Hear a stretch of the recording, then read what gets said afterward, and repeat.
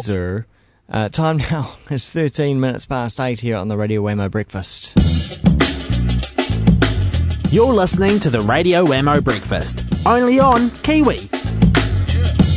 Right, let's catch up with Airial. He's on the move this morning, though hopefully stationary. No, I'm not stationary. I'm moving, and I'm in my hands-free car kit there, Wammo. Obeying the rules. Good on you. Obeying the rules. Always obeying the ruls. We don't want to be naughty now, do we? No, we don't. Don't want to be naughty. You don't want those... There's a bit of a southerly blast hitting us down here today, which is quite good because that means it'll be clearing the air for the rest of the week. Yeah, it's been quite warm in Canterbury over the past week, isn't it? I saw 27 degrees being the high one day. Yeah, no, there's been a couple of hotties, there's no doubt about that, and the water temperature, I went out for a small surf last night, just on dark, and I tell you what, the water degrees went up like 2 degrees. I think it's sitting on a tempered 13 now, Wammo. Oh, that's got to be good. Hey, what do you think the chances are of seeing some icebergs Canterbury way again? Oh, fantastic. Oh, no doubt about it. I think we're going to see more and more icebergs every year. There's, mind you, it's been a couple of years since one came through, but I'm sure further down the coast, around the Catlins and those places, they're going to. Doesn't it take like 12 months for them to actually just circumnavigate the Earth before they actually come in? So the ones that we see this year are ones that were released last year. That's correct. Yeah, they reckon there is a big one that could possibly be on the way if it gets on the right current. Oh, fantastic! Imagine that. That was good. You know, the one a couple of years ago, they definitely. You know, I think there were people even taking helicopter flights down and landing on it. Yeah, you can land on it. In fact, I believe that silly old sheep Shrek was shorn on one of those icebergs. Quite bizarre. Oh, really? Yeah. Again? Yeah, mind you, he was shorn for the first time in what was it, like 5 years, but I guarantee he gets shorn every year now, and it becomes quite a feat. But speaking of shearing sheep, Wammo, well, of course, it's all about shearing sheep this week in Canterbury. It is.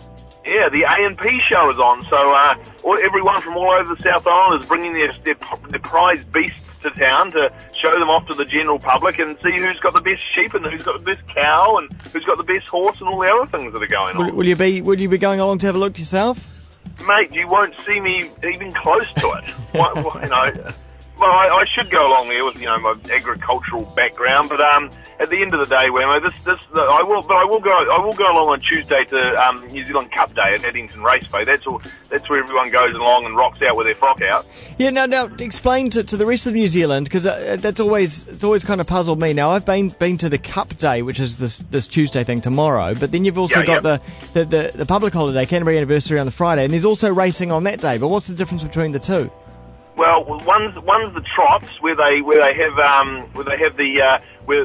behind with the buggies on, and that's on Tuesday. And then on Saturday, it's actually Saturday at Riccarton, they have the gallops where that's where they sit on the horses. Right. Now, which one do you prefer? I don't really give two hoots about the horses. It's all about the bits that go around the edges of it. Okay, all right. Just that's on the periphery, really, isn't it? Yeah, exactly. If you go and put a couple of dollars on the nags, goes away. But I went and actually placed a bet on the Melbourne Cup last Tuesday, and one thing's for sure, I wasn't a winner. No, it's a lottery. It is a lottery. You don't really have to know anything about the horses or the race itself. No, but there's I'm doing a little bit of research for Tuesday, and I think I might have a winner this year, Wammo. Yeah. I've been watching a couple of horses, and I even got the old internet. I tell you what, it's very good for doing background research on what nags are doing what these days. So there's a couple of winners there, and of course I'm not going to tell you who they are because then they'll become too favourite. I'm not going to win much money. Will you be putting a frock on? No, I won't be rocking out with my frock out. I'll be definitely adorning the suit and a little bit of a flash hat and some nice polished shoes and wandering around and having a couple of that one. But I do want to share something with you, Wam. I had a fantastic weekend. Yeah, tell me about it.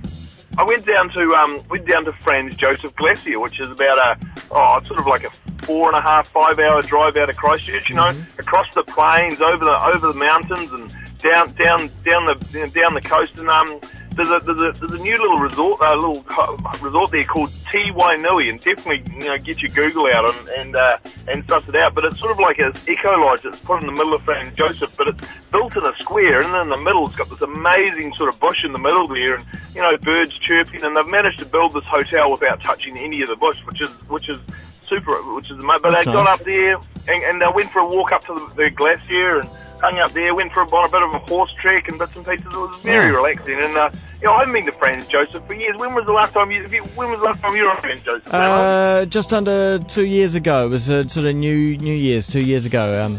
Yeah. We was doing a bit of a trip from around Wanaka. Went to one of the big Lake Hawea gig there, and then travelled up the west coast and stayed at Fox, but travelled through Franz Josef. Yeah. Oh my God, you are good. Well, You are it's the west coast of the South Island, very special place for me. Just to feel very at home.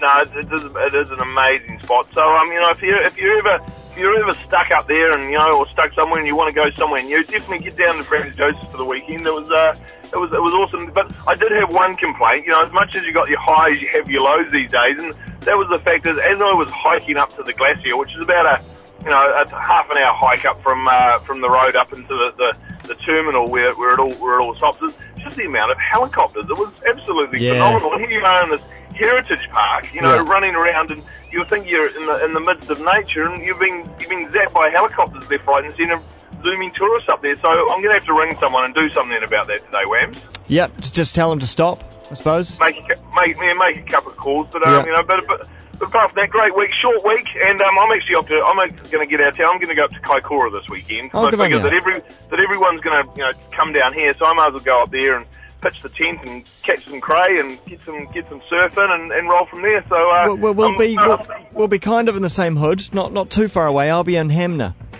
Oh, you're just over the hill. I'll be soaking in the pools. Planning on a little bit of salmon fishing, perhaps as well. Oh, a bit early for the salmon, mate. Early for the salmon. Okay. No, they won't start running until about early December if you're lucky. Oh. But it's definitely even the whitebait are a wee bit slow on the east coast this year. But it's a bit of raisin action, eh? Yeah. Well, I guess I suppose I might see some sunlight. But might see some sun. Might find myself a good book. You do that, but remember, it's very hard to read the book in the hot pool, Wammo. I'll just, you're right, probably. You'll be right. Hey, we'll have a great weekend. Love your work, and we'll see you on the other side. Sounds good. See you, Airial. Okay, cheers. Airial L. Yeah, looking forward to the short working week in Canterbury. Here is the Parallel Dance Ensemble.